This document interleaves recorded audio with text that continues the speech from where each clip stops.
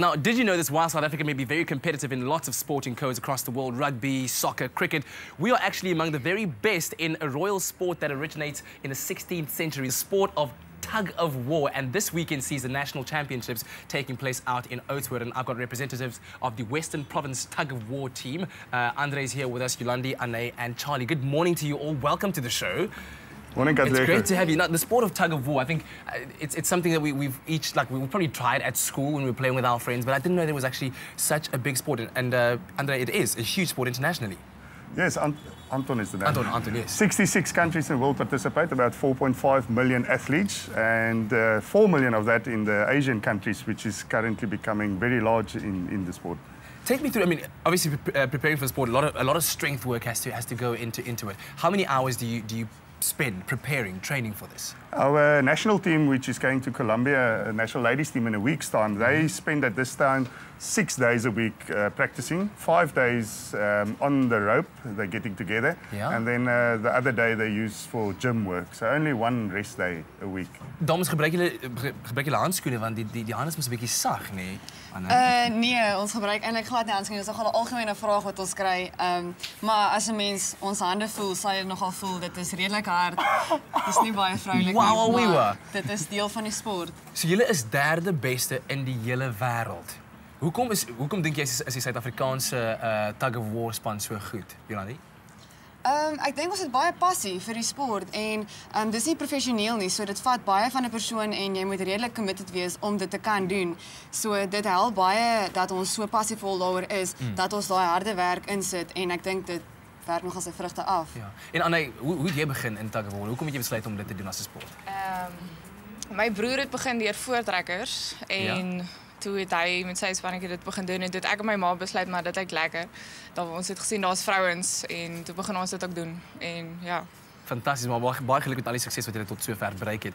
Charlie, we were talking just now with 4-point-something million Asian people doing the sport of tug-of-war. They dominate more the indoor sport. So there's a big difference between the indoor tug-of-war and outdoor. Tell me about the difference. The indoor is done with tackies, as we call tackies, smooth, very sticky tackies.